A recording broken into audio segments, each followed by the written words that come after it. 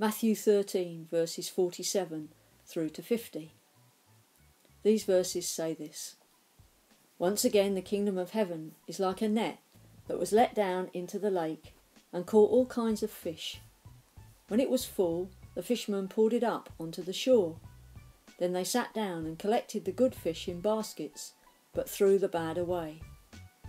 This is how it will be at the end of the age. The angels will come and separate the wicked from the righteous and throw them into the fiery furnace, where there will be weeping and gnashing of teeth." This time Jesus likens the kingdom of heaven to a net, where the fish represent human beings who will be saved. They are from every race and background. We are to share the good news of the kingdom with everyone, but it is not for us to pass judgment on anyone. There is then a reference to the time when God's plan will be completely fulfilled and the new heaven and the new earth will be one.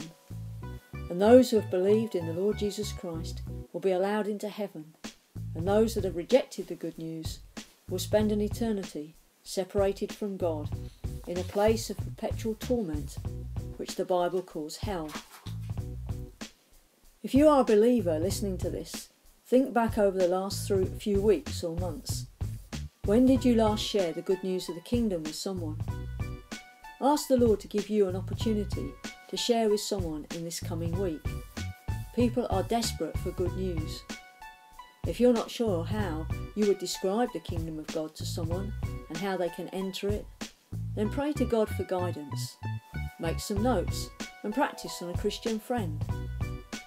Because remember this truth: people cannot respond to the good news if they don't hear it.